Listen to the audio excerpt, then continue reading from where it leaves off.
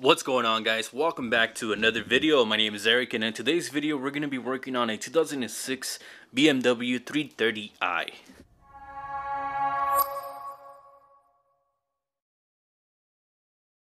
So this vehicle has a leaking oil filter housing gasket.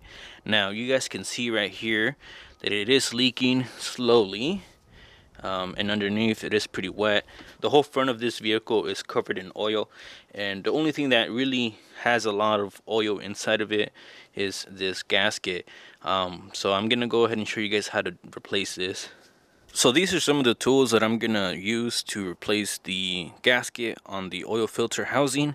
So I just have a ratchet, a E10, a extension with the swivel, and something to remove the oil filter cap.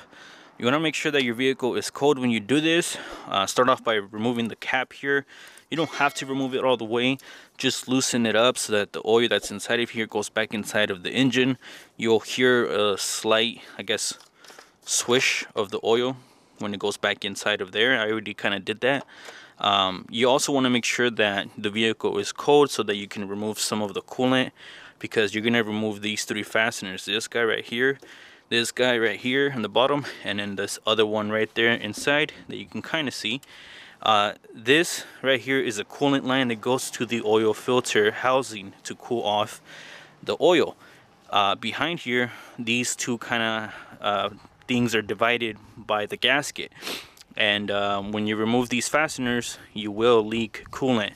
So what we're gonna do by removing the coolant is ensure that we don't lose too much of that. So what I'm gonna do is start off by removing these fasteners that hold down the plastic pan to the vehicle.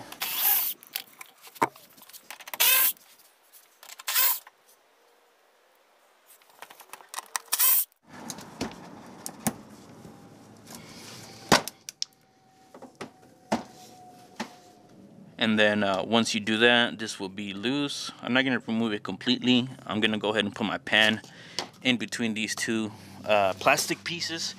And then I'm just going to remove the drain plug and just catch a little bit of the coolant in the bucket here. And then I'm going to go ahead and remove the oil filter housing.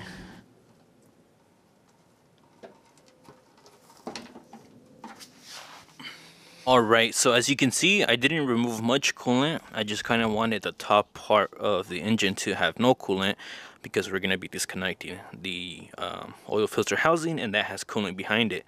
So now the difficult part, I think, about this process is removing this fastener right here in the bottom and this fastener over here. This one is pretty accessible, so I already kind of broke that loose. If I haven't said it so already, that's a E10.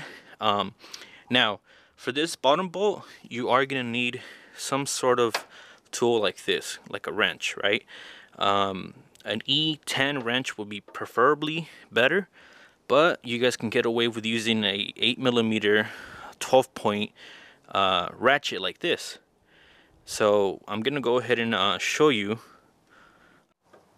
Alright, so we just go down in there, and we want to make sure that you're on the fastener before you turn it. Alright, you guys can see that I'm on that fastener pretty good. So all you have to do here is just make sure that this doesn't slip off, and give it a turn, and it should break this fastener loose. So I ended up getting 2 out of the 3 fasteners kind of loose. This one's pretty much free. This one is free as well, but I can't back it off anymore because it's making contact with the plastic housing on this hose. Now, you guys can just altogether remove this hose and connection. However, there is an O-ring behind there, and sometimes when you remove it, you might damage it, and you're gonna have to replace the O-ring. So this car is not leaking from there, so I don't want to make any leaks by doing that. So what I'm gonna do is loosen up this other fastener and then pull this out a little bit, and then I should be able to wiggle that fastener out completely. For the next fastener, it is kind of hard for you to see, but what I ended up doing to remove it, or to actually loosen it, is this setup right here. So I have a long extension with a ball tip kind of swivel, so it allows you to get just enough reach on that fastener, and it allows you to remove it. So that's how I was able to loosen that up. And as you can see, this guy is pretty loose now. So what I'll do now is just remove these fasteners. Probably disconnect this sensor right here. I think that's the oil pressure sensor. I'm gonna disconnect that so I don't damage it. And then I'm gonna just move this off to the side and remove the gasket. So once you remove those fasteners, you'll be able to push this back.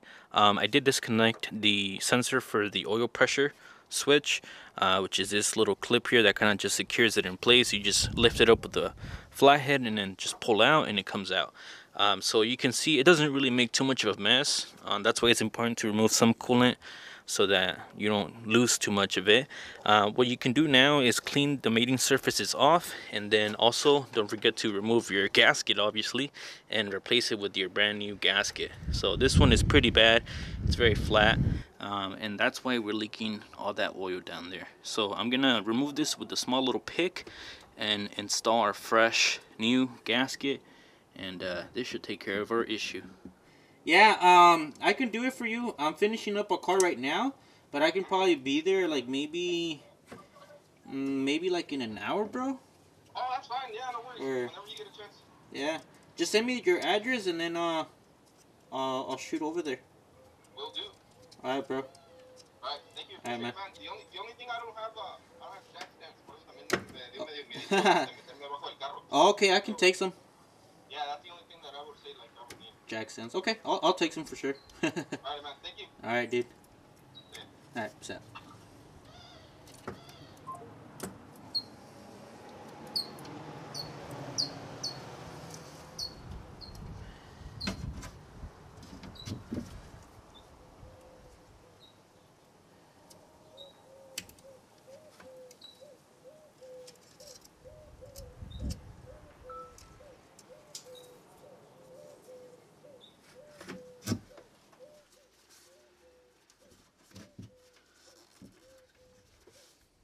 Alright, so I have the replacement gasket right here. Personally, I kind of don't like the aftermarket gaskets for these types of vehicles. If I were you guys, I would replace it with OEM. This vehicle gets driven daily, so we can't really wait for the part to come in. So I'm going to put this aftermarket part in there, and hopefully it doesn't have any issues. So pretty self-explanatory. I'm going to just go ahead and put this on there and fasten it back down.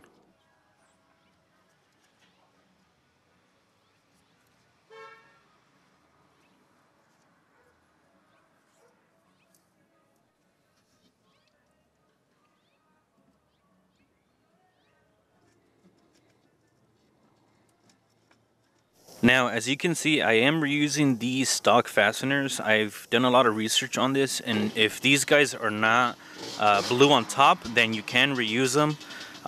So I am going to reuse these, but just make sure that you don't over torque them because you can break them. So I put everything back together.